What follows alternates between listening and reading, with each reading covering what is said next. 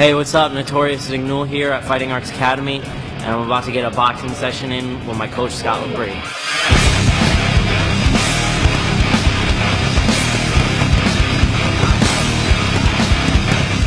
When I work Nick's boxing or striking, we try to do about 10 or 15 3-minute rounds. It varies depending on his fight. I always start off with some shadow boxing. I try to get him centered, and we get midway through the workout to the mitts, work on his power, slipping, dipping, right angles to get, and all that. And because he has some range issues, so we try to really work on the end of his punch and where he can be most effective with his power. I'm really working on his straight right punch, coming that with his left elbow.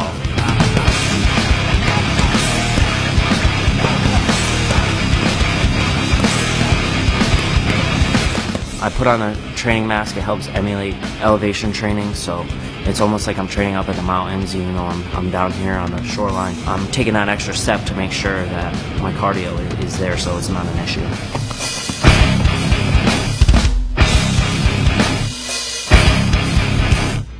A lot of people look at me and they're like, oh, he has one hand, like, how do you do things? And like, at the end of the day, you know, you gotta realize that life's not fair.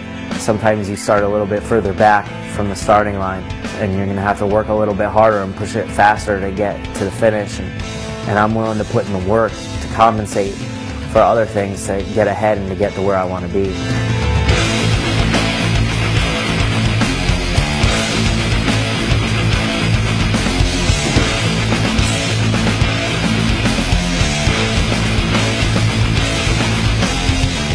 My head coach, Jeremy Lebashevsky, is in charge of my training camp. He really maps out everything for me. A lot of things to make myself more explosive and quicker on my feet and stronger, and it's really helped step my game up a lot. He doesn't feel like he has to do ground and pound or submission or strike. He just feels he's a good MMA fighter across the board. He can do everything.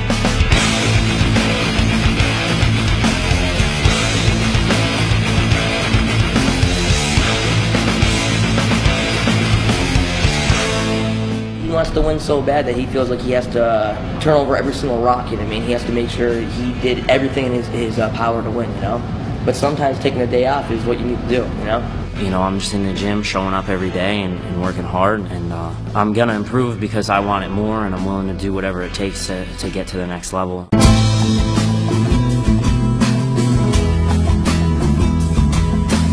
When going into a fight, I really clean up my diet. You know, just like everyone else, you know, I love cheeseburgers and pizza and french fries and burritos, but you know, I have a lot of weight to cut. I'm not a small 155 pounder. I'm not the biggest one, but you know, I was up at about 185. For lunchtime, I like to have something with a little rice in it to give me some carbs to fuel me up for the day.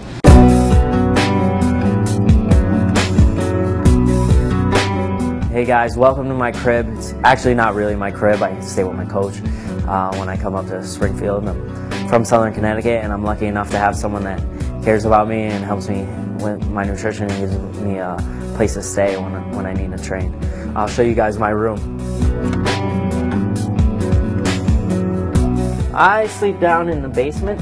He's got 3 kids. I'm like the 4th one. I'm like the oldest one, so you know, I have all their toys laying around. Maybe a dinosaur or 2, maybe mine, you know, who knows? But this is basically where I sleep. It may not be the most luxurious thing in the world, but it's perfect for me.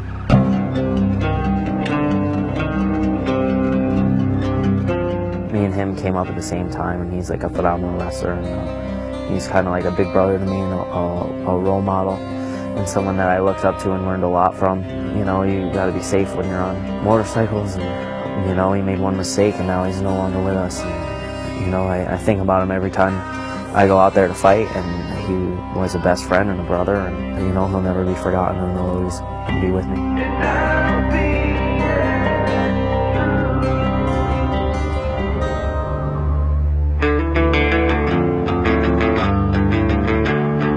I'm here at Western New England University Wrestling Room. It's where I went to college. Never forget your roots. I'm still very much a part of the team, and I come in whenever I can to help out, and it's been great. You know, I get to wrestle with all these young, hungry college kids, and it's great practice.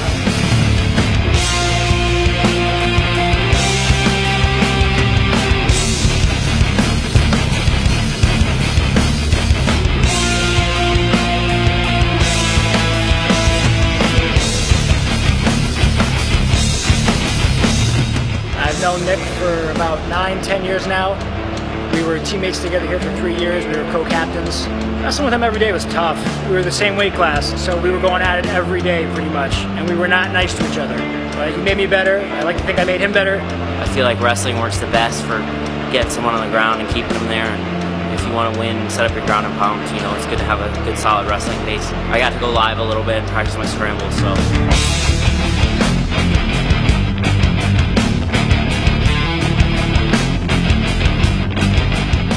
If I can go in every day and fight like I know I can, you know, I'm going to do everything I can to be the best fighter I can be, and I don't see why I can't beat anyone in the world.